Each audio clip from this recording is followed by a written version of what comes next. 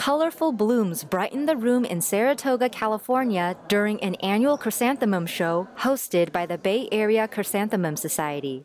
They've had it going for 10 years. Club members get to showcase the result of their passion, patience, and care. My father used to show chrysanthemums, but then, as I grew older, I was busy with life and, family and job and things. And then when I was close to retirement, happened to see the first show of this, which was in Santa Clara. And I was just like, this is my opportunity.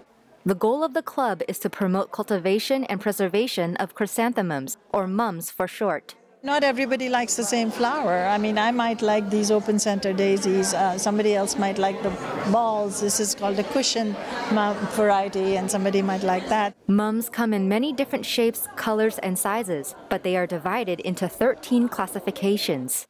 This year, a panel of 9 chrysanthemum judges determined the best flowers.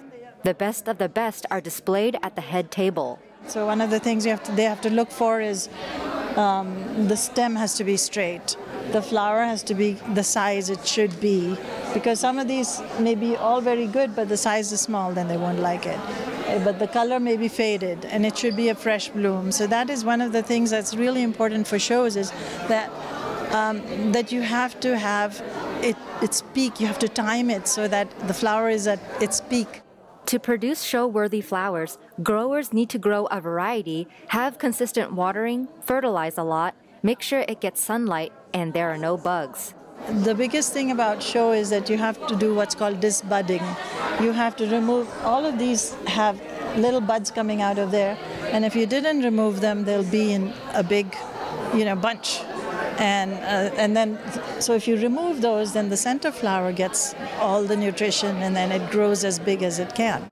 Chester Unciano, co-chair of the Chrysanthemum Show, joined the club in 2018 and has been growing mums since. This species here is a Houston species of a irregular incurving kind. So it's a class 1 variety. And it's Class A because it's a bigger variety. The growing season starts from cutting in April until blooming in late summer or early winter, around October. It's the discovery of new cultivars and how to get better from growing them. And just the diversity of the plants makes you keep going. The process is very enjoyable and very fun, and I love to grow flower, and it's rewarding that I got first prize for this one.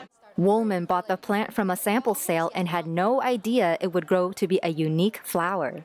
I did not know how it looks like until I saw it this week. It opens up this week, I just saw it. And I picked that because the name, nobody can spell the name, and then it's exotic. And also it's a Japanese imperial flower, the symbol. Growers tend to grow more in hopes that at least one is presentable. Therefore, people can submit multiple entries. I never knew that chrysanthemums could turn into a bonsai. So this is my first year trying chrysanthemum bonsai. So I entered 4 of them. When you create something that's really good, it has its own satisfaction. So it's a journey, really, not just the last day. Although winners only receive a ribbon, seeing people's smiles is their greatest reward. There's this lady on a wheelchair yesterday. I think she was being wheeled in by her granddaughter, and she saw the blooms out there, and she was pointing to the yellow bloom, I want to take a picture of this and this and this. So I was like, oh, that was cute. The nonprofit is funded by their cutting sales in June. The club consists of about 100 members. Eileen Ang, NTD News, California.